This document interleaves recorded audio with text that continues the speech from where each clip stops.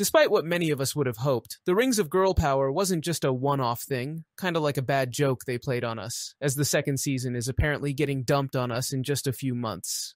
Then again, I guess even Amazon has to take a shit somewhere. They've only just released the trailer for it, and to no one's surprise, it's already been bombed into oblivion with dislikes.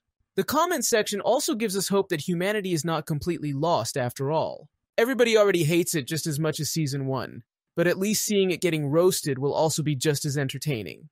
At any rate, no one may have asked for it, but it's here, so hit the like and subscribe buttons and let us jump right into this steaming pile. Early Doomer.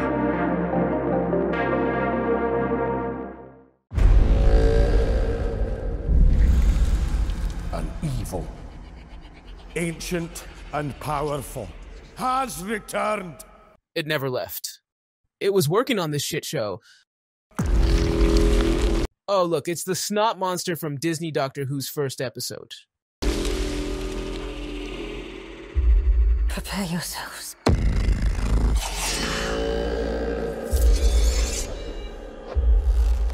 Get it? It's like the Avengers, but more woke.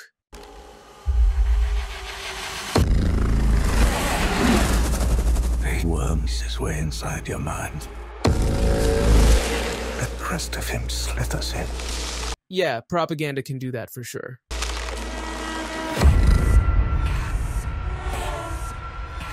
I think he has been here. I think he's been here among us all along.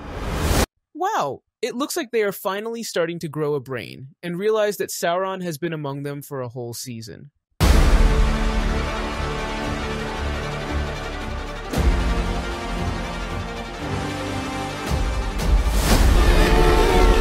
Every soul in Middle-earth is in peril. I wonder why they showed Diver's dwarf lady while saying that. It's almost like they are trying to tell us something.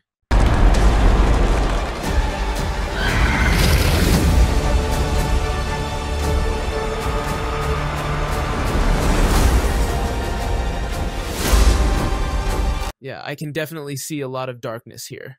I think they call it forced diversity. It's when you put random races from all over the world into a medieval European setting that would warrant a racially homogeneous human population.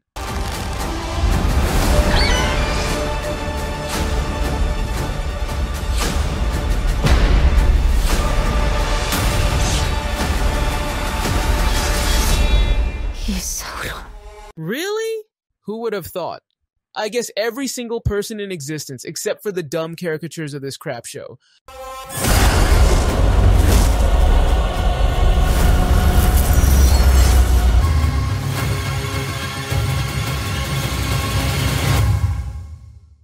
So that was all of the trailer. I really liked how it basically showed us nothing except some CGI nonsense. And some lore that we already all knew, and could be covered in about 20 seconds in one of the episodes.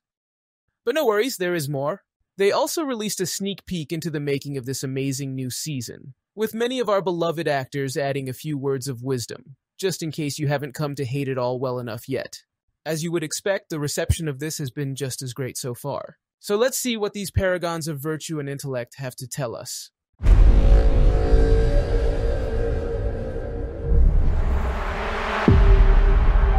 This season, Galadriel's being driven more by a bigger purpose, and I feel she's once again becoming connected with Middle-earth and with all the people in it.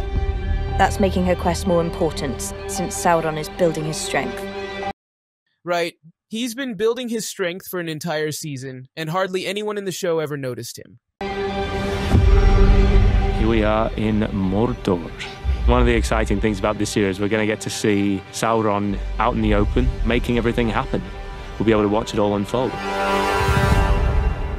With Durin, his relationship with his father has gone. And no worries, it looks like Diverse Dwarf Lady is coming to the rescue. his pride has taken a massive hit. The darkness did reach him. He's received the biggest blow to his spirit thus far. It gets a little darker. Yeah, once again, the darkness is clearly getting more prominent in this thing. The chessboard's been set, and now you're seeing the chess pieces move. The second season, it really feels like the gloves come off. Brace yourself. Set a watch at every crossing. He must not escape. Is that Gandalf or an old homeless dude caught off guard? I've had an unexpected visitor. Who'd have thought a ring could have so much power? You should name a show after it. Yeah. The Power of Rings. Or what about Rings of Power? Or how about the... Go fuck yourself. It's just really exciting to finally be back. I'm just so grateful to be a part of it.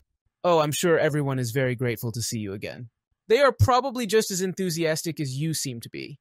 Who wouldn't want to see more of the annoying, bumbling idiots who are hijacking the roles of the franchise's most important characters?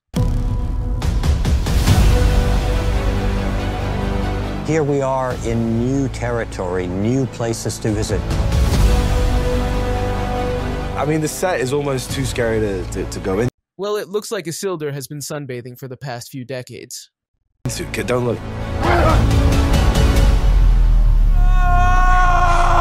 Someone give that poor hobo some change. He's clearly off his meds. The detail that the craftsmen put in there is incredible. You absolutely get lost when you're here. No surprises there.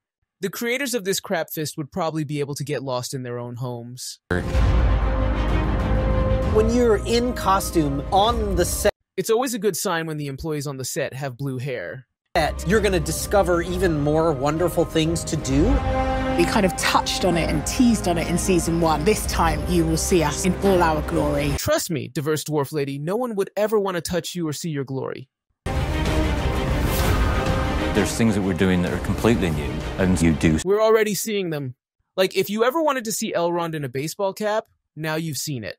Sort of get plunged straight into the story. It's been a long way. Some bad things might have happened. Some good things may have happened. Yeah, the bad things about this show seem to be disproportionately prominent, though. And there's a lot of danger, a lot of excitement, but we're back in Middle-earth. Will you fight?